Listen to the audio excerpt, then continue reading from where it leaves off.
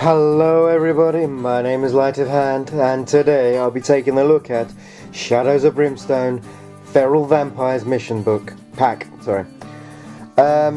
Okay, so let's have a quick look at the front art here. I do have to say I quite like it, if I'm honest. I also like how they got the old Transylvanian, or the old sort of like coats as well on them. They do look cool. Anyway, as I do always start with all of my videos, I always talk with a little bit of fluff. Lurking in the darkest shadows, bloodthirsty vampires emerge from under the cover of night to feed on the land of the living. Ancient and gruesome monstrosities, the feral vampires are terrifying creatures of the old world, unleashed upon the western frontier after travelling thousands of miles by ship, train and coach, in coffins or crates of their native soil. They are neither living nor dead, but the undead, and their hunger for flesh blood of the new frontier. Okay, so let's have a quick look at what you get here. I'm not going to show completely everything, guys. I'm going to let you guys know that now, saves any arguments that may pop up later. So, because one or two things I like leaving out sometimes from these things, so it encourages people to go out and buy it. So next thing I'm going to have to take a quick look at is actually, oh, it's coffins. So the lighting's not amazing here, unfortunately, guys. So there's some coffins. There's the tokens for Bitten. Oh, one's just come flying out. I just wanted to turn it over, see what's on the other side. Vampire Hero. Okay, cool. Cool. There is Holy Water and Stakes. I will be showing you the rules for them. There is the Bleeding Tokens and the Vampire Lord. Let's put that over there. Let's get that. And let's put this back here for the second. Oh, I didn't have a look at the actual... There's me being silly, isn't there? I apologise, guys. Okay, so there is also a story character. There is the Vampire Room. I like this because as you can see, they look like they've dragged some of their victims. Can I get it in the light a bit? I'll zoom in. There's one of the ladies, and there's a gentleman in the shadows there. I like the shadows. Now what's on the other side? I'm assuming that's if you're in another world and you're going after them. That does look cool though. Actually, I'm going to quickly check that in the book, because there's only one card, and that's what they did before with something else. Okay, so new objective and tile rooms. Yeah, so if you're in any other world and it's the mission type. Okay. Also in the book itself, guys. Sorry, before I feel like you get 1, 2, 3, 4 missions, and also a paint guide at the back and what to do. A small FAQ as well. Now I do feel like I should mention them a little bit more often in my videos. Now we're going to quickly take a look at the normal vampire sprue. You also get, they come on a 40mm stand. You get 6 of them. Unfortunately that means 2 of the same poses. To be honest, this is one of the ones I was mostly looking forward to. Surprised I didn't do it first, but I did ask you guys and that's how the votes went. So yeah, there's the 40mm stands. Also, because I got the certain Pacific pack, I need to be careful here, guys, because I don't want to lose the head for him. He comes with a 40mm stand. Again, I'm not a fan of their resin at all. I'm not a fan of resin bang full stop. If I'm honest, it's one of the things that's partly putting me off from getting the new Fallout game, because there's a lot of resin in that. That said, this model does look good though. I do have to say, I do like the detail, the holes in the cloaks and so on. I might have to get the werewolf. Now I need to be really careful with this bit because I don't want to drop it. I drop that, there's a good chance it'll end up in a Hoover at some point. As it is Christmas week and we've got to tidy the house up. I do like the head, and I think it's done very well. If you could see, I'll come in a little closer. I think I zoomed in a little bit here. Let's see if I can zoom in just. Oh no, it's not, the lighting's not great. Let's come back out. You can see the teeth? I hope you can. Right, anyway, let's come back out. Okay, so I'm going to leave turn the stand upside down, put the head in the So it's got a little bit of walls. Okay, so let's come back all the way out. So I'm going to take a look at the cards first. So here is your vampire nest.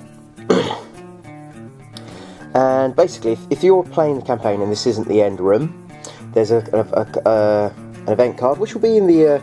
I need to keep these events separate from each pack because otherwise I'm going to be spending ages looking through these things to find the right ones. So that means it does mean a bit more putting away at the end as well. But yeah, if there are no open doors on the board comes into play, a cross path passage before it. Okay, so shows you sort of there.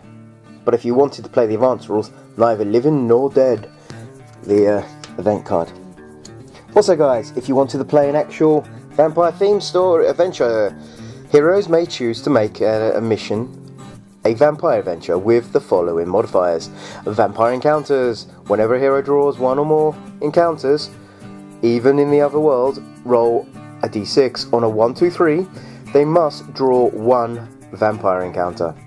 Common enemies. The feral vampire. Whenever a threat card would be drawn, roll a d6. On a 1, 2, 3, instead, the heroes are attacked by feral vampires. 1 to 2 heroes will be 1 feral vampire. 3 to 4 will be 3 feral vampires. 5 to 6 will be a peril dice of feral vampires. Vampire traits. Whenever a feral vampire enemies are encountered, roll a d6, and a 1, 2, 3, draw a vampire trait card for them. So that's kind of cool, I do like that. Okay, so now we come to the... So let's have a look at the wooden stake rules. Discard for free attack, 1 combat, crits on 5/6, +1 damage versus vampire and beast. Oh, sorry, undead and beast. So that's werewolves as well then. Or +2 versus vampires. May be purchased at a church or church tent in town for $50 each. Now, if you know you're going off to do a vampire mission or even maybe a werewolf mission, that's not bad to get a little bit of extra damage. Holy water. Now this one does interest me. Holy water, discard to use. A free attack, range 5, does d6 damage, ignores defense and armor to specific undead or demon enemies, or to heal d6 wounds if holy. Priest. This would be amazing with your priest because you may not be able to heal yourself. So may be purchased at a church or church tent in town for $100. Now that's not bad. Again, unfortunately, not so good if you've got your bandito or someone like that. Now we're going on to the lower threat cards. Let's have a take one. 1 feral vampire, 2 feral. Now that's different. For low threat, I'm surprised there's at least 2. I thought it'd be only 1 because I haven't read the cards properly, but that does scare me a little. Okay, medium threat is 3 feral vampires. Nothing else on them. Okay, it's 2 cards. High threat cards. A peril dice, so you could get up to 6. Minimum of 3, maximum of 6. And now we're going on to the epic. Now I'm assuming that's going to be a vampire lord or something. Okay, so this one here is a brood. Okay, so there is a slight difference. A feral vampire brood. If you're 1 to 2 heroes, you will receive a peril dice. If you are 3 to 4 heroes, you receive a vampire lord and peril dice. If you're 5 to 6 heroes, you receive a feral vampire lord and 6 feral vampires. I like the idea of they're saying they're feral because that says to me they could bring out another pack of just, you know, like or different types of heroes. Now we're on to gear. Okay, so one of the gear cards you can draw is Holy Water. Gain 2 Holy Water tokens, discard this card. Okay, so let's put that down there. Wooden stakes. Gain 2 stake tokens, discard this card. Garland? Okay, I'd say garlic, but okay, garland. When attacking a vampire enemy, you are when attacking you, undead enemies are -1 to hit.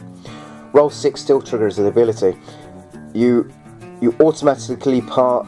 So you automatically pass evade tests from them as well. It's 1 anvil, Shame it's an anvil.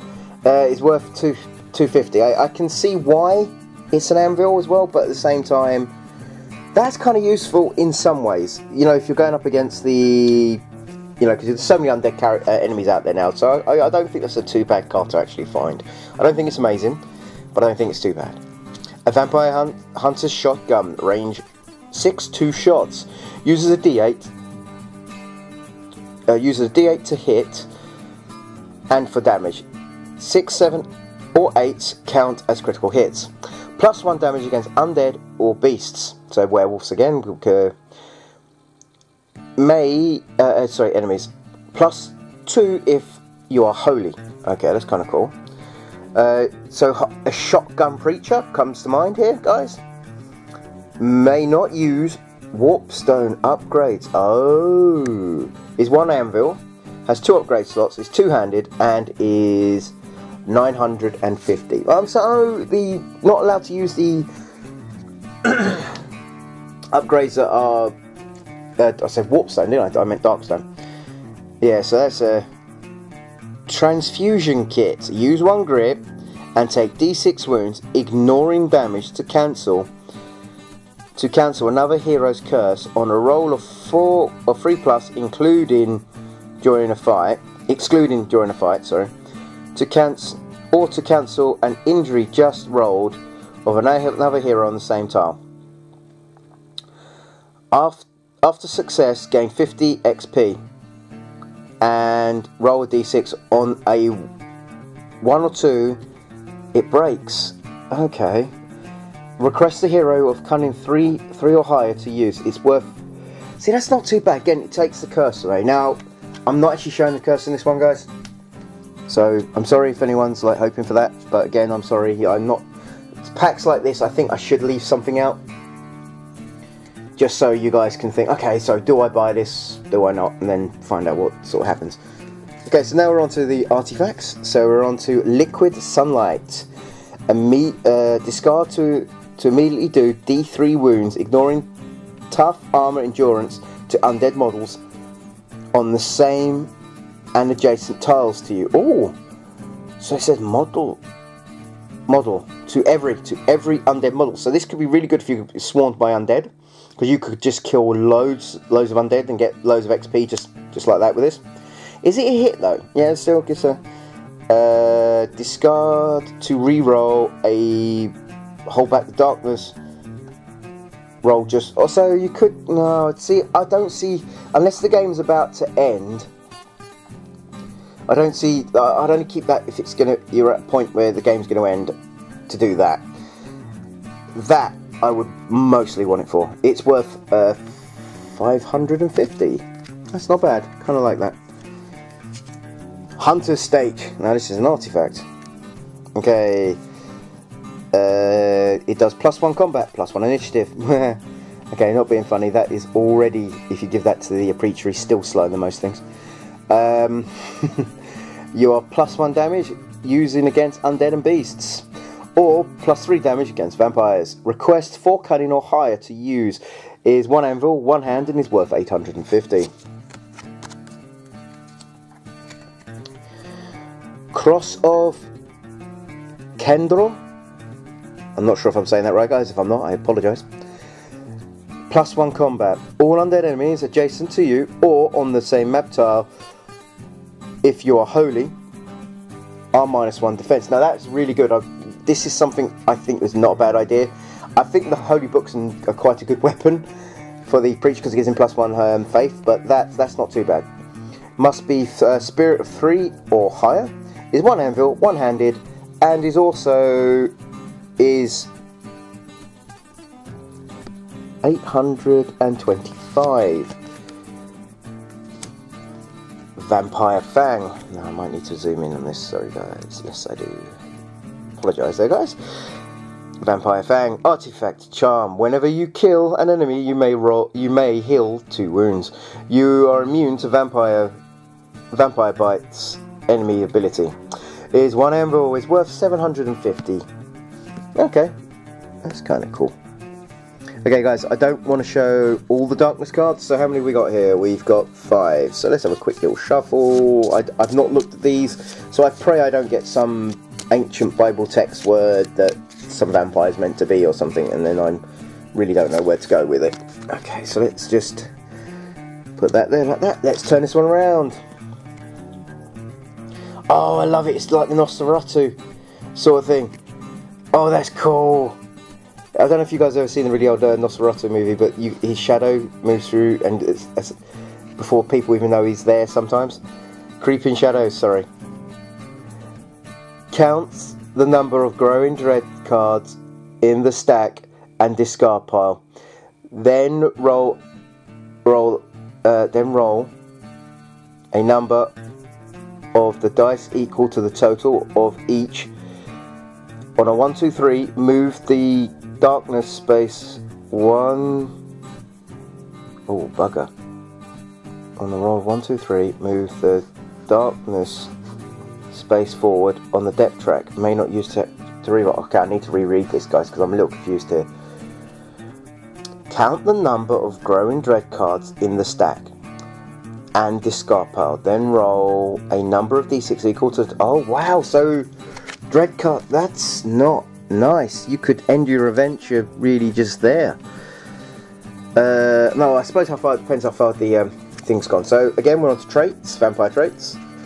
Yeah, I really don't like that. That could be a game. End the game really early. 1, 2, 3, 4, 5. Okay, let's shuffle them. As I said, I've not seen these. I'm not sure what these do. Maybe there's one here that makes them more human, like the succubuses. Okay, so let's pull this one out. Okay, so this one is Soul Strippen. Gains plus 2 combat when attacking any holy or traveller hero. Or plus 3 if both. Oh wow. At the end of each turn, heroes take 1 horror hit. Wounds count on each vampire. Okay, let me reread this. At the end of each turn, heroes take 1 horror hit for each wound currently on. Oh wow, so that would mean like a normal, I'll show you in a sec. So on here guys, a normal vampire without any plusages or anything like that has 8 wounds. That means he would take 8 horror hits. It's plus, it gives it plus 5 to its I think that's actually to hit it a bit when it's like that.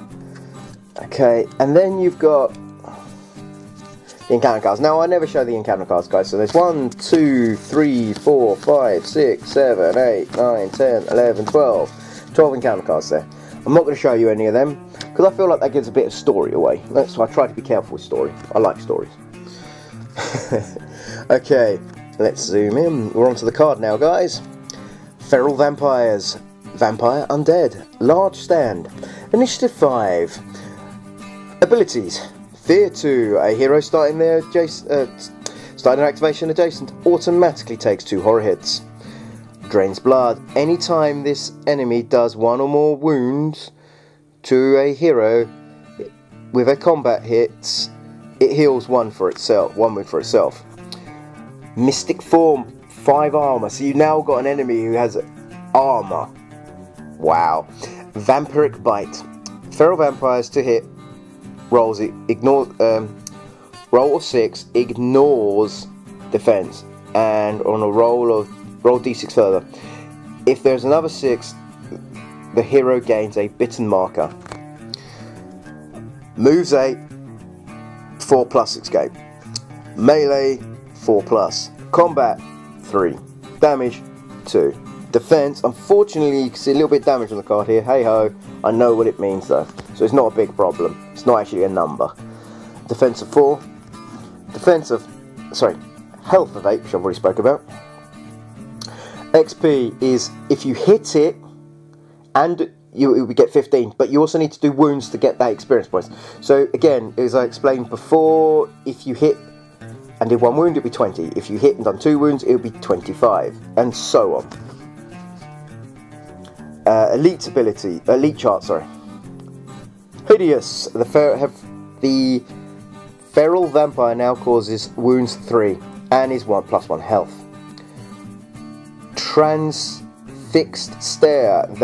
A hero currently being targeted by a feral vampire may not use grit. That's kind of scary, actually. Grave Strength. A feral vampire combats are now +2 damage. That's not great, but it's not bad either. Flight. Feral vampires may move through models and other targets each turn. Plus, they also gain +2 initiative, so that's already faster than an average gunslinger. Masters of the Mist. Mist form is now 4+ armor. Now that's, wow. Ancient. +2 health, +1 combat. Also gains the word ancient. Fair enough. So now we go to the other side, which is the brutal version. Now their initiative has only gone up by 1. Their fear has also gone up by 1. Okay, they've got something else. So let's actually read this. It looks like it's a little bit more different here. Savage Blood Drain. Anytime this enemy does 1 or more wounds to heroes with its combat hits, it heals D3 wounds for itself. Wow. Mist is still the same, so it's bitten, so that stays there. It moves at 8 still, its escape at 8. I believe its melee is still, yep, melee is still the same. Its combat is +1, but the damage is now so it does 4 combat, does 4 damage. Its defense is still 4. It has now got 12 health. It is 15, still with 15. Okay, you get 15 XP for each hit you do, but you do not get any experience unless you cause a wound. When then each wound is worth +5. Okay. Okay, so this is a little bit more different. Dark Control. Vampire Bite. Vampiric Bite to roll a 6 now and becomes bitten marker on the further roll of 5/6. So it's more likely to turn them into vampires. That's the same trick. There, Nosferat. The feral vampire now makes Nosferat. I think that's what that says. A feral vampire now makes melees to hit +3. Flight is still the same. Yep, still the same. Masters of Mist is still the same, but Ancient is slightly more different. Ancient now gives +4 health. +2 combat and gains the words ancient. Okay guys, well that's the feral vampire set. Sorry for a little bit of interruptions there with my reading. I apologise for that. But I do hope you've enjoyed this video. If you have, please click like. If you'd like to subscribe, please do. If you'd like to leave a comment, every comment is welcome. Also guys, I've got some other Shadows of Brimstone stuff I'm waiting for. I'm still waiting for my because I live in the UK, I'm still waiting for my other bits to turn up. I'm wondering, part of me is wondering if Flying Frogs prevented me from having them so I can do more videos. I'm winding up. No, they're not doing that. At least I don't think they are. Anyway, guys, I hope you're having a good day. I hope everything is well, and goodbye.